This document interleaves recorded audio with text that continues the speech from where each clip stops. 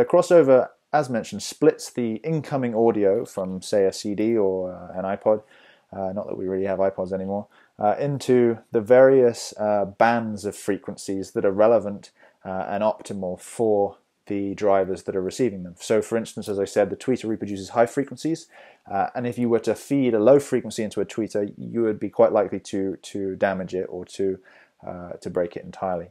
So that's why we only want to feed the tweeter with high frequencies. Similarly, we ideally only want to feed mid-ranges with mid-frequencies. You can feed high frequencies to woofers and mid-ranges, but they won't reproduce them very well. And we also don't want, we want as little overlap as possible between the frequencies that one driver is reproducing and the frequencies that another driver is reproducing. So we're trying to keep that overlap as tight as possible, but still maintaining a good overall reproduction when the output from all three drivers acoustically combines.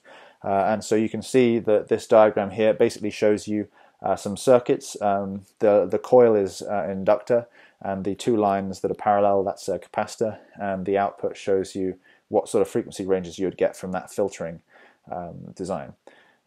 So I've put here as an example, the A70 tweeter will be fed from the high pass output of a crossover, the A70 mid-range from the band pass output from for the mid-range, and for the subwoofer you'll be looking at the low pass output or high cut for the subwoofer.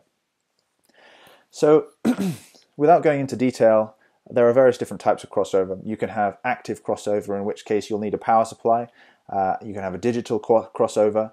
A digital crossover will take the audio, convert it into the digital domain, if it's not already in the digital domain, undertake all the filtering there, not using components like capacitors and inductors, but then when it converts it back into an electrical signal, when it feeds the tweeter, you could argue that at that point it becomes an analog signal again.